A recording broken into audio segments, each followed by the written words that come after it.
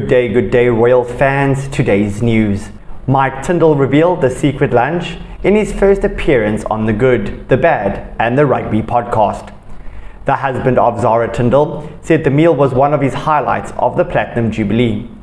The ex-rugby star told how the cousins who watched the event from the Major General's office overlooking Horse Guards Parade went for lunch after the display was finished.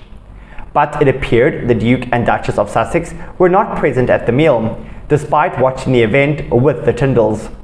It is believed Prince William and Prince Harry did not meet privately during the 4-day Platinum Jubilee celebrations.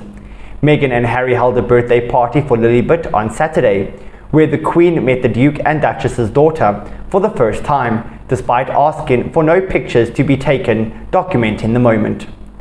But the Duke and Duchess of Cambridge were unable to attend the event due to a prior commitment. The pair are also believed to have met with Prince Charles and Camilla behind closed doors. When speaking of the Jubilee on the podcast, Mike Tindall said, "It was outstanding. To be fair, it was just great to be a part of it." He added, "We had a good cousins lunch on the Thursday. That was a highlight."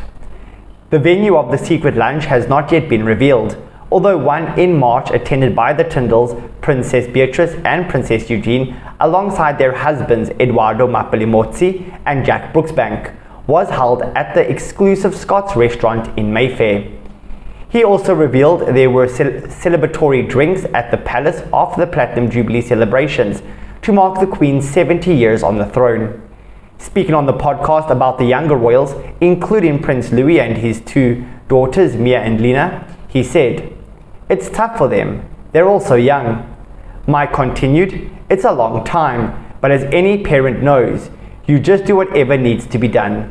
Louis, he was having fun, just watching.